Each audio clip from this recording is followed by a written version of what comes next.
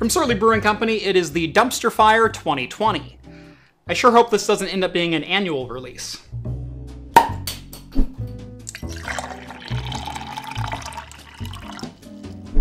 If you've ever thought about running your own servers for home or business use, but don't want to deal with the headaches of maintaining hardware, why not let Linode host your services for you? They make it simple to deploy and manage your own cloud infrastructure, with solutions ranging from a single shared CPU to massive multi-core virtual machines. You can even add in dedicated enterprise GPUs for machine learning. With shared CPU plans starting at as little as $5 per month and scaling up to as high as you need to go, you'll be able to find a hosting plan that fits your needs. They also have 24/7 365 support available, regardless of your plan size. That's a better support plan than I have on my personal server rack, I can tell you that much. Visit linode.com/craftcomputing and get a $100 60-day credit just for signing up for a new account. That's linode.com/craftcomputing. And thanks to Linode for sponsoring today's video. Welcome back to Craft Computing, everyone. As always, I'm Jeff. So I mentioned in the last video that I usually have really good luck when it comes to hardware reliability. However, it seems I'm paying all of my dues at once. Starting last week with the realization I needed to replace all of my Seagate Constellation ES2 Enterprise hard drives out of my TrueNAS box, and moving on to today, where this is the motherboard out of my TrueNAS server. And you'll notice it's not in my TrueNAS server. So this motherboard right here, the Gigabyte PA7PESH2, has been a staple of my home lab for the last 2.5 years. I first bought it to be my only virtualization server, and then when I finally started upgrading to some better and better hardware for that, I moved this over into my TrueNAS box. Now, a dual-socket Xeon motherboard with 5 PCI Express expansion slots is probably overkill for most home NAS servers. However, in my case, I do use this NAS primarily to edit the videos that you all like watching, and so I actually do take advantage of every single aspect of this board. Sure, the CPUs are definitely overpowered with 12 cores and 24 threads in total at 3.3 GHz. It is nice to have that single-threaded performance when I'm trying to upload and even pull data off to do my editing. The board has 3 built-in mini SAS connection ports, meaning it can control up to 12 hard drives without the use for a bay expander. With 16 DIMM slots on board, getting 128 GB of RAM on here was pretty trivial and inexpensive, given the low price of 8 GB DDR3 DIMMs. And while most people don't fill up all of their PCI Express slots, I actually managed to populate every single one of these, especially after I started adding cache cards to my NAS array. So why is this motherboard on the table? Well, unfortunately, it's not because I'm upgrading, it's because the board just flat out died. And it died very, very slowly. For about the last 3 months or so, I was having issues with the server just randomly locking up in the middle of the night. Nothing was being accessed, the server certainly wasn't working all that hard, but I would wake up to a failed backup notification. I'd go to check the server, and the file server was just offline. It's powered on, but offline. A quick reboot and everything would come right back up as usual with no lingering issues, and so I just chalked it up to random happenstance. However, when it randomly happens like 10 times in a week, it's time to start investigating. I started going through component by component on the system, trying to figure out where the issue was coming from. Checked the memory, all of the add-in cards, even swapped out CPUs a couple of times, and the server itself has been in and out of my rack probably at least a dozen times over the last couple of months. In the end, it wound up being the motherboard. In fact, today, I can't even turn the system on. When I press the power button, I'll get a small relay click, and then the system will immediately turn itself back off. So, we have a brand new motherboard to swap in. But I figured if I have to take the whole system apart anyway, I might as well do a couple of upgrades while I'm in there. Now, we will be sticking with the 2011 CPU platform, but I will be upgrading the chips themselves, from the E5-2643 CPUs up to the E5-4627 V2 CPUs, so going from Sandy Bridge to Ivy Bridge, and 4 cores to 8 cores. Memory will be sticking with the same capacity of 128 GB in total, but I am swapping out the 8 GB DIMMs for 16 GB DIMMs, still at 1866 and ECC registered. This gives me some expansion potential in the future if I feel I need to upgrade to 256 GB. I'm also going to be adding in a new host bus adapter, which should be pretty obvious since the Gigabyte motherboard has a built-in SAS controller. I picked up this unit, which is a Dell HBA330, which I believe is based on the LSI 9300 SAS controller. The main difference is the old SAS controller uses a 6 gigabit mini SAS connection. This one actually uses a 12 gigabit. Now, the backplane in my Supermicro 846 is still a 6 gigabit connection, but if I ever wanted to swap that out for something else, this will give me the option to get some more speed out of my hard drive arrays. Of course, doing that upgrade might necessitate a new chassis, so we'll see if that need ever arises. The other major change is I'm going to be virtualizing my TrueNAS install using Proxmox. This gives a couple of advantages. Number one, if I wanted to back up my TrueNAS server and then just slap it onto another Proxmox server, all I need to do is transfer the HBA into a new server, and I can fire up my existing TrueNAS configuration. Versus right now, I'm going to have to back up the configuration, install TrueNAS fresh, and refresh the configuration, which works, but I'd rather have the versatility of having all of my systems inside of a VM. So now that you know all the problems that I'm trying to solve, why don't we say how we're going to solve them?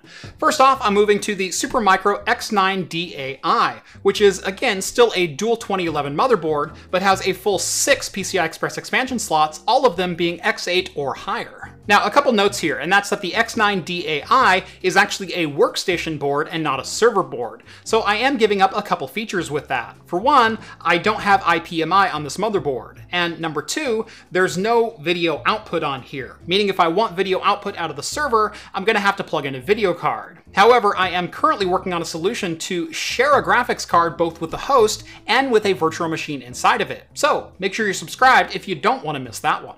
The CPUs, again, are the Xeon E5 4627V2, which are 3.3 GHz, 8-core, 8-threaded CPUs with a turbo of 4 GHz, which means these are the fastest single-threaded CPUs available for this platform, excluding the enthusiast chips and overclocking.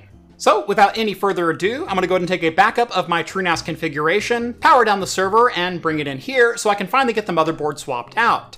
And I'm sure you're wondering, well, if the server is still running, why is the motherboard already on your desk? And that's a great question. That's because when this motherboard decided to die, the only system I had with enough PCI Express slots was my Z390-9900K. So if you think my dual Xeon system is overkill, yeah. I'll be right back.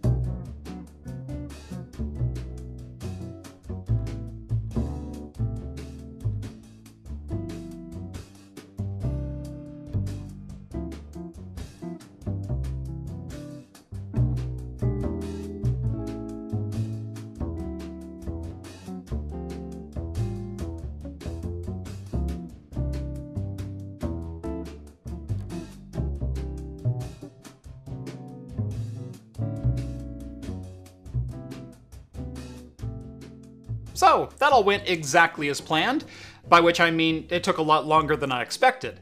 Come on, you didn't really expect me to finish that in one day, did you? First and foremost, I did have to make a couple changes to the plans along the way, starting with the fact that I am not going to be virtualizing my TrueNAS server inside of Proxmox.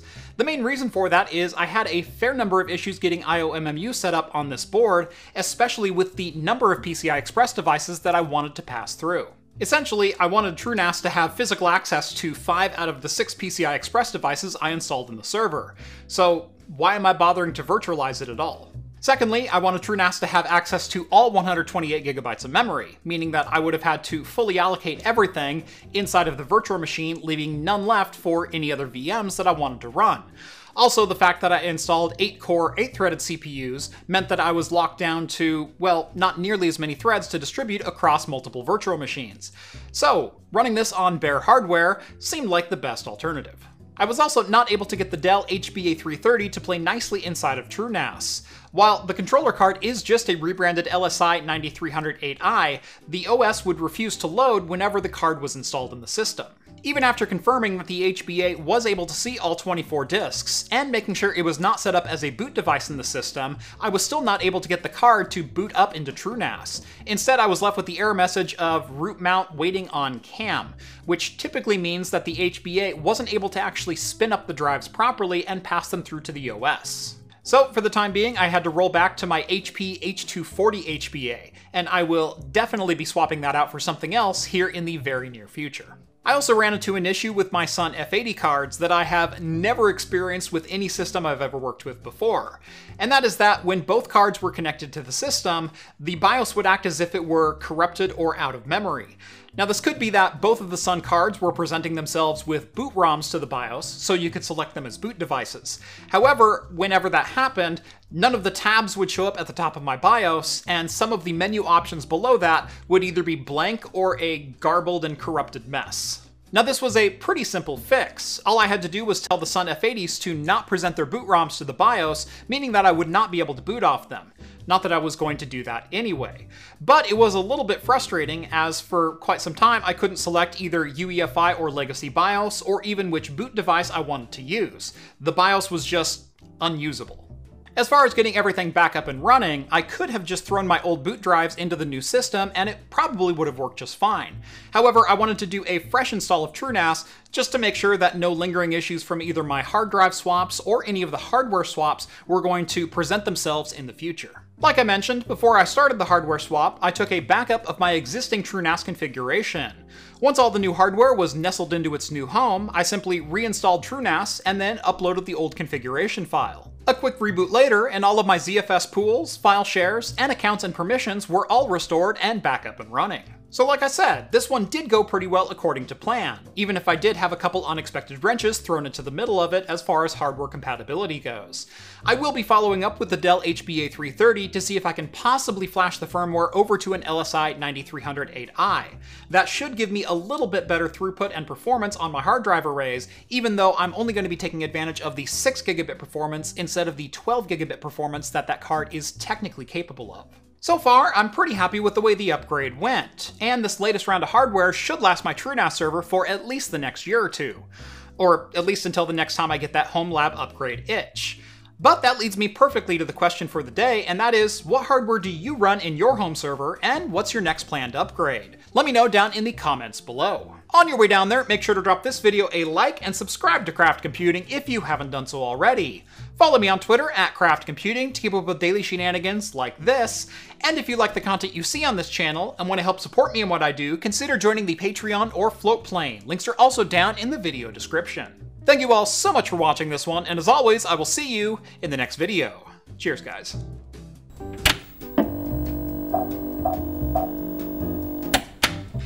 As I said in the intro, Surly Brewing Company Dumpster Fire 2020. This is a Hazy IPA, clocking in at 9.3%. Boy, it says Hazy IPA, but this is one of the clearest Hazy IPAs I have ever seen in my life. Double dry hopped Hazy IPA. It says it right there on the pile of cardboard.